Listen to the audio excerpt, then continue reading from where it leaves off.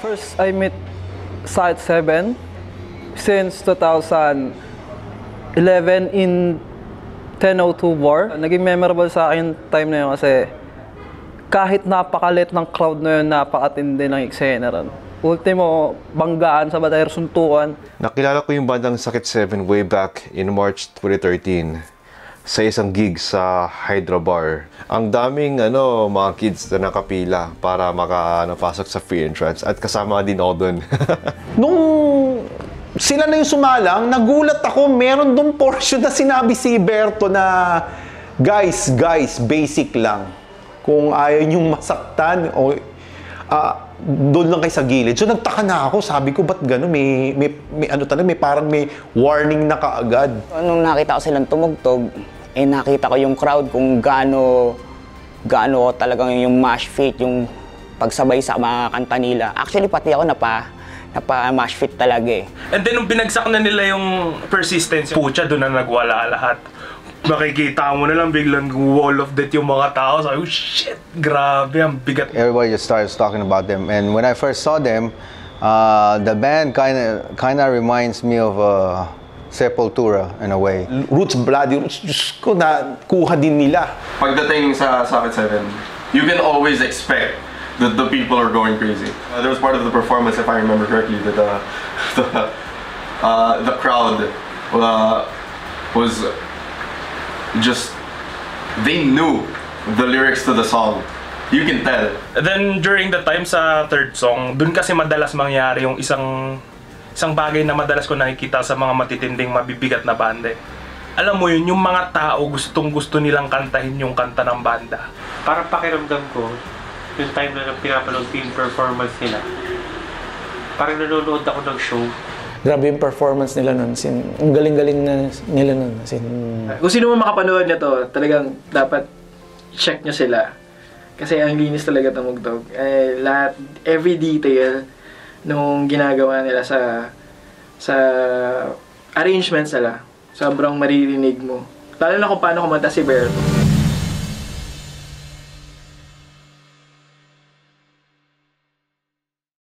Nag-start yung musical journey ko when I was in high school. Actually, I used to listen to the metal music, like Western influence, specifically like Brutal Truth. Doon ako nag-start parang yung mga Morbid Angel. Yun yung mga talagang una kong napakinggan Tapos actually marami pa mga Cattle Decapitation. Nagsama-sama na sila.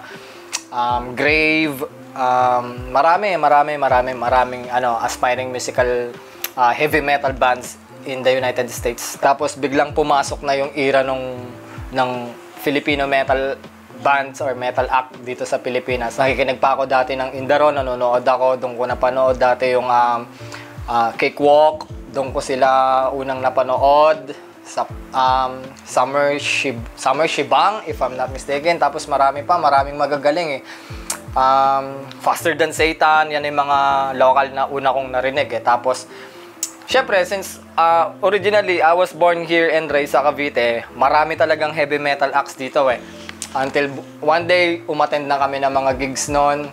Back in high school lang, lahat nangyari to high school life ko to Diyan ko rin unang napanood yung mga bandang local natin na talagang mauhusay at alam mo yon, dekalibreng banda noon. To name a few, yung mga tinitingala ako personally talaga sila. Scene, yan. Sobrang nagagalingan kami sa kanila kasi yung drummer and then parang may pagka sila yung math metal na tinatawag, ganun. Then, yan, isa rin sa mga idol namin yun. Sobrang bigat ng scene nun, sa baga-baga. Yan, tapos, Katoliko, yung mga yan, Deep Sleep. Ang inabot kong original na frontman yan is si Jeff pa, Manang Skurs. Sila, yan, T42, Tragedy 42. Isa rin yan, isa sa mga matitindi yan. Banda na taga Batangas, Low Risk. Yun, isa rin yun. Then, Pentavia. Marami na rin kasing tumigil sa scene ngayon eh. Pero yung iba nagtutuloy-tuloy katulad ng Sucketseven, ng Bloodshed, ayan. Napakadaming pumupuntang dumadayo ditong banda, like mga galing ka po yun, Down from the Wind, pupunta rito, matin din ako doon. Mga extreme metal, yung mga ibang bansa, pupunta dyan sa Dasma, madalas yun sa Dasma. Sobrang dami ring nagbabanda dyan, tsaka sobrang dami ring mga mahihilig sa music. Hindi mo pwedeng, alam mo yun, maliitin or hindi mo pwedeng pakinggan during their set. Kailangan pagka umattend ka dun sa gigs na yon, talagang kailangan nakafocus ka kasi talagang yung lineup solid talaga. Nag-aapoy talaga sila nun. Tapos, until one day uli, parang sinabi ko talaga sa sarili ko no na parang gusto ko ring tumugtog. Yun na yung pumasok na nag-form na kami ng band nun. Ang original na kumakanta nun, dun sa banda na yon is ako talaga. Ako yung nag-frontman doon. Ang target lang namin is, alam mo yon, tumugtog. Gusto ko rin kumanta, gusto ko rin mag-perform sa mga tao. Pero unfortunately, minsan talaga may mga hindi nakaka-appreciate or hindi nila gusto talaga yung genre nyo. Which is, pero hindi yun yung naging hindrance sa akin eh, para hindi ko ituloy yung gusto ko. Kasi yun talaga yung sinabi ko baka in high school, gusto ko talagang tumugtog, gusto ko magkaroon ng banda. Well, yung banda nila talaga dati, maingay talaga, as in, ang mga cover nila noon, puro mga 6 Feet Under, Sepultura, nagka-Cannibal Corpse pa nga yata sila for what I know eh. Sumali na kami ng mga Battle of the Bands noon, kung saan na rin kami nakarating. Pero nag-start kami dito sa GMA talaga. Hindi namin goal na wala kaming aim na manalo. Gusto lang namin talagang tumugtog that night. Gusto lang namin makigulo. Si Toots kasi yung putok na putok yung pangalan noon dito sa sa GMA Cavite na rockstar. Tangina, nanduduraan ng audience. Kahit may plema, dinuduraan yung mga audience na nag-i-islam. Minumura ni Toots yung yung mga judges noon, hindi ko makakalimutan. Tsaka pagkatapos ng tugtog nila, bumababa sila ng stage, sumasama sila sa amin. Then nakikipag-slam. Then yung ginagawa ni Toots, yung slam na may pitik na sisipain yung yung audience, yung ganyan. Makigulo, eksakto, yun na yun. Hindi ko alam kung ano yung kasunod, pero talagang gusto lang namin maging part nung event na yun, nung gig na yun, nung gabi na yun. Tapos after namin mag-perform, pahinga ng konti, palit ng damit, uwian na kami. Wala kaming pakialam kung sino yung mananalo. Basta nauwi kami, hindi namin talaga tinatapos yung competition ng Battle of the Bands. Hindi talaga. Tapos, eto na. Parang nanawa ako ng konti. Kasi hindi pa ako gumagraduate ng high school nun eh. Biglang parang nag-lie-low lang yung banda ko nun, una. Di ako naman, back to school. Yan, buhay estudyante, basic. Kain, tulog, pasok, tulog, kain, pasok. Ganun lang ng ganun. Tapos, until one day uli, dumating si Brian sa akin. Pumunta siya sa bahay, si Brian Madeha. He asked me kung gusto niyang, Toots, gusto mo ba uling mag-form ng band? Gumanon siya sa akin. Sabi ko, paano? Sabi niya, dalawa lang tayo, hindi hanap pa tayo. Gumanon siya sa akin. Sabi ko, ayoko nang kumanta. Sabi ko, gusto kong gumitara. Gusto ko namang gumitara kasi parang pinagsabay ko yun eh. Nung high school ako, nakikinig ako, nanonood ako ng mga gigs, nagigitara na rin ako, pinipitik-pitik ko na rin yung acoustic guitar ko nun. Masakit sa lalamunan, which is parang hindi ko rin talaga meant to be na maging frontman. Sige, hanap tayo, pero sabi ko, gusto mo ba? Interested ka ba talaga? Ba, trip-trip lang to kasi gusto kong tumugtog rin ng Manila. Sabi ko gano'n kay Brian. Sabi niya, sabi niya, sige, try natin. May napupusuan ka bang ibang member bukod sa akin? Kasi dalawa lang tayo. Sino papalo, sino kakanta. Sabi niya, meron akong ipakikilala sa'yo. Sabi niya sa akin ganon. Hindi ko ine-expect or hindi ko expected na si Bert pala yun. Basta sabi niya sa akin, puntahan natin yung bahay. Dadaling kita ron para makilala mo, para ma-meet mo rin. Siyempre, nung time na yun, excited din ako na ma-meet ko si Bert, pero hindi ko talaga siya totally kilala. Hindi talaga. Excited ako to the extent na, alam mo yon na para mabuo. Kailangan ma-meet ko sila personal. May isang gabi, Bray, bukas, daanan natin siya. Bumalik ngayon si Brian sa bahay. Tapos, tara Bri, punta na tayo ron. Saan ba yun? Kasi hindi ko rin alam yung bahay ni Bert sa kabilang village. Nag-start kami sa bahay namin. Sa bahay lang ako. Out of nowhere, may pumunta na dalawa. Actually, kakilala ko na si Brian. Naging tropa ko dahil mahilig din ako sa metal that time. Yun na, dumating na kami sa bahay ni Bert. Tapos tinawag niya si Bert nun. May pinakilala sa akin si Brian Madea. Si Toots. Nung pinakilala niya sa akin, kilala ko na siya. Kasi napapanood ko na si Dreive mag-perform. Kasi bago siya naging gitarista, vocalista siya. So yung mga gigs dito sa GMA, mahilig talaga ako manood ng gig before. Wala pa akong banda noon. So napapanood ko na sila Dreive, sila Brian. So, nagulat ako, pumunta sila sa bahay. Nagbubuo sila ng bagong banda ngayon. Magkasama si Brian tsaka si Dreive. Sabi sa akin ni Brian, paalala pala kita si Toots, Bert. Kilala kita eh, gumunon ako. Di ba ikaw yung vocalista? Nung sinabi kong ikaw yung vocalista, ngumiti lang si Dreive, gumiti lang si Toots.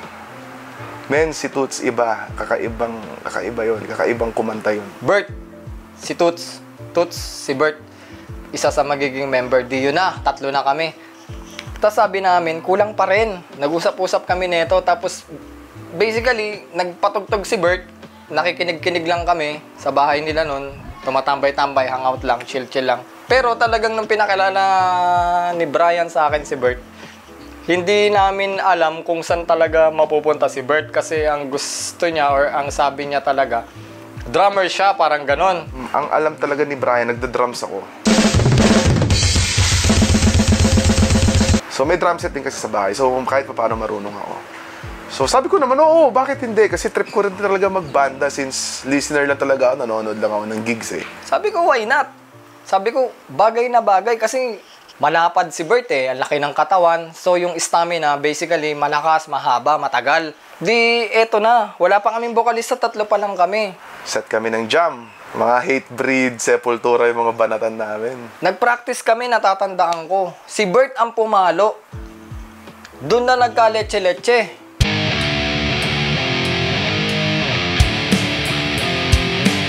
Patay tayo nito. Parang si Bert, gusto niya. Pero yung drums ayaw sa kanya, parang ganon. Kasi naramdaman ko eh. Naramdaman ko yung palo niya eh. Kailangan pa it-takes time pa. Napakatagal pa ng magiging process para sumalang kami sa gig kasi may talagang kung itinuloy namin yon na si Bert ang pumalo, napakalaking adjustment. Since kasi nag-start nga ako ng metal, ng foreign metal bands. So doon pa lang naririnig ko na yung lagari ng mga pedals eh. Ano na ako, bugbog na ako sa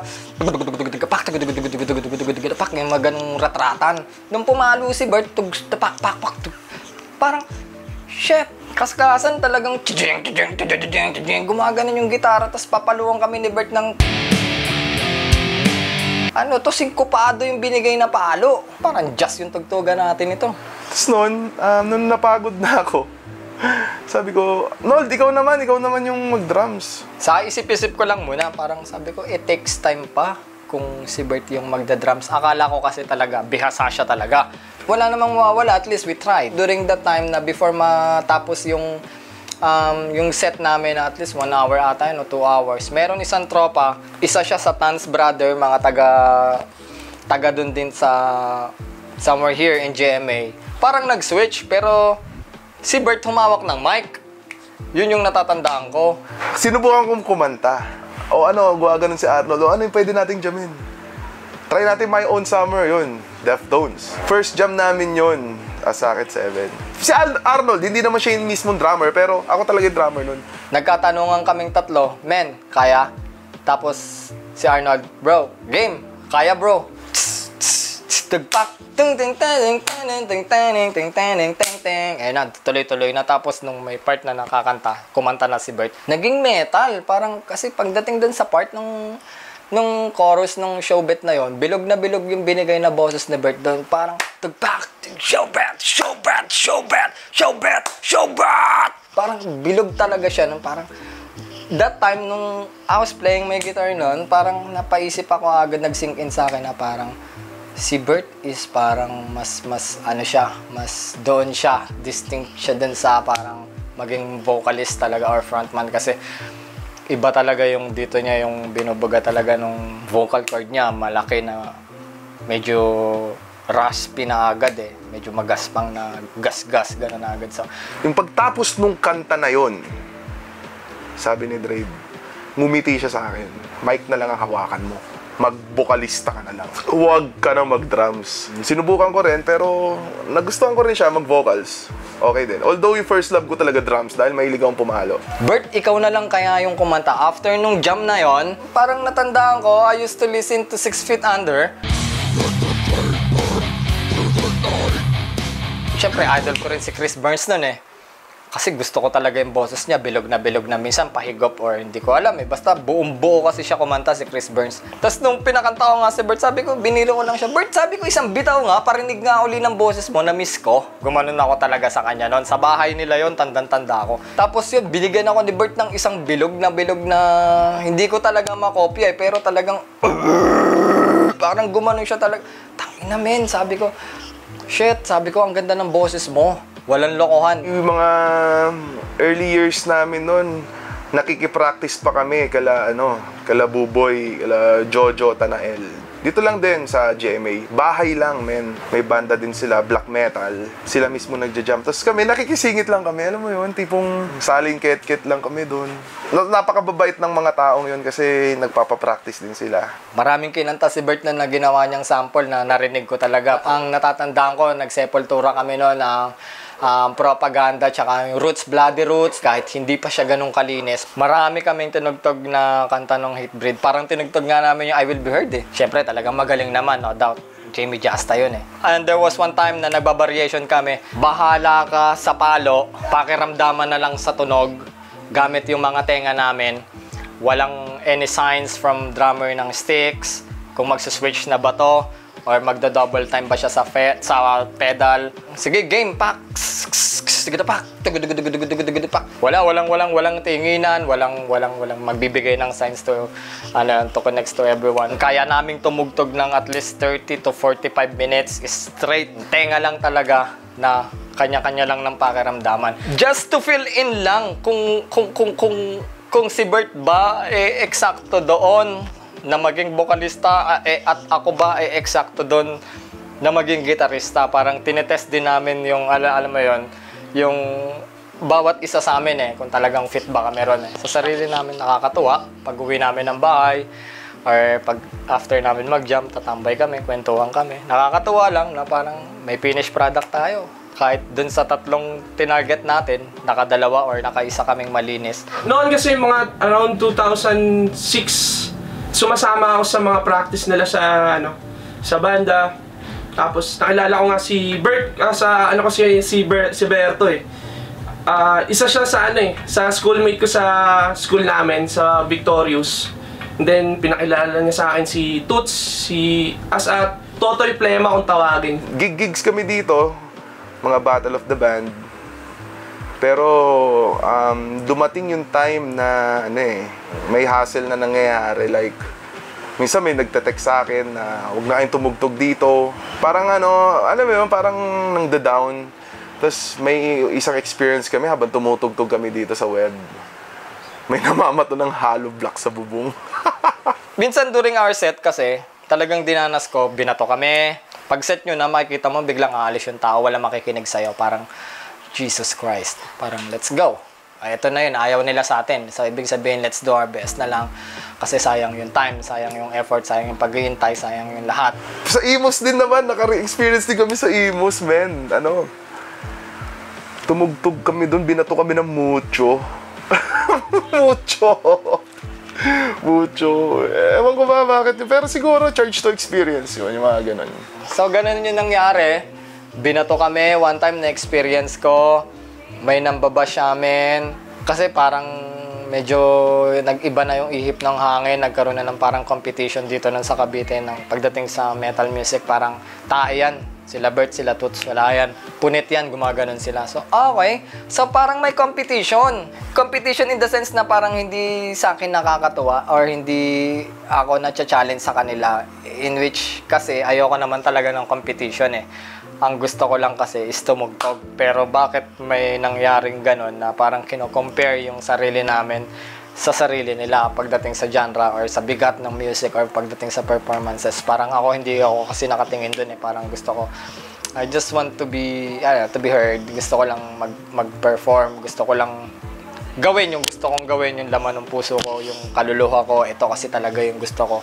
Yun lang, the way like that. Simple, pero sabi nga nung matatanda, rock, di ba? Pero hindi rin, kumbaga, natutunan din namin na parang it's part of the game. And then finally one day, we decided to, sabi ko, Bert, this is it, let's try naman sa Manila kasi parang marami na kaming na-experience na bad experiences here in Cavite. Napakahirap pala ang tumugtog sa Manila at mag-perform. Bago ka makatugtog sa isang prod, kailangan mong magtinda, magbenta ng ticket. Babayaran namin yun, makatugtog lang kami for exposure.